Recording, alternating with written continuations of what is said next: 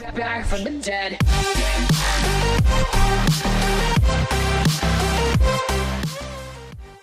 Hello everyone, I'm Kehaan, and in this video I'm going to show you how to add shaders to my Minecraft mod pack Pokehaan Craft 2. This is a re-upload of the video with some new added details, as some stuff was changed in the update. Adding shaders is completely optional to the mod pack, and I don't provide any support if there's any issues. So let's begin.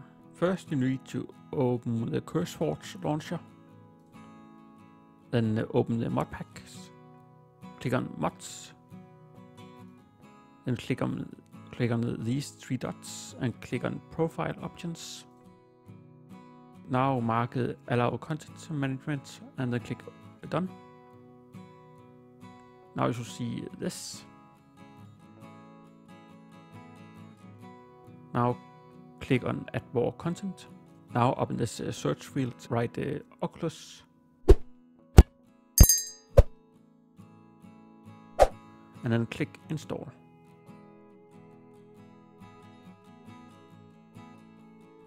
Now click on X. Now scroll down. Now find the mod called Rubidium.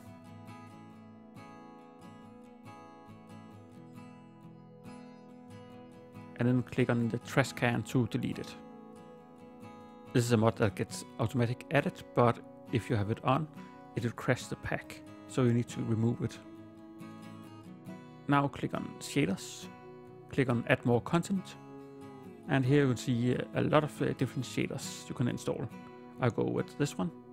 You can click install to just install it, or you can click on it like this, click on versions, and you can decide which one you want to install of this shader. There's a Ultra one, a medium one, extreme one, etc. I just go with this one.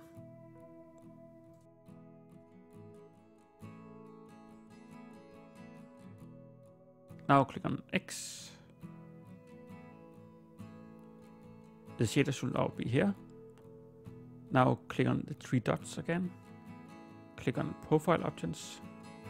Mark this allow content again to remove it, and I click done.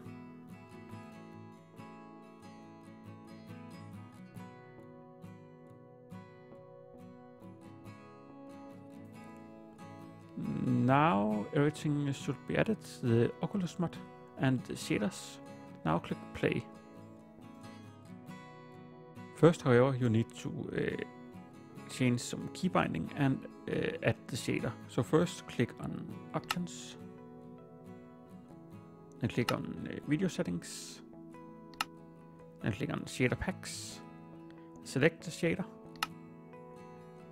then click apply, and then done. The shader should now be applied. Now go in controls, write shader, and then change this keybind to the reload shaders, because if it's R, then you can't throw out your Pokeball, so you need to edit it to something else. I just use plus sign. Then click done, and done.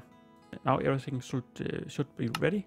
So now go into a world or make a new one and log in. And as you can see, the shader is on, and I can also throw out my Pokemon. Squirtle! And well, that's about it for this guide. I hope this helps you adding shaders to my mod pack Pokehaan Craft 2. I hope you will enjoy the mod pack. Take care. Bye! Back from the dead. Back from the dead.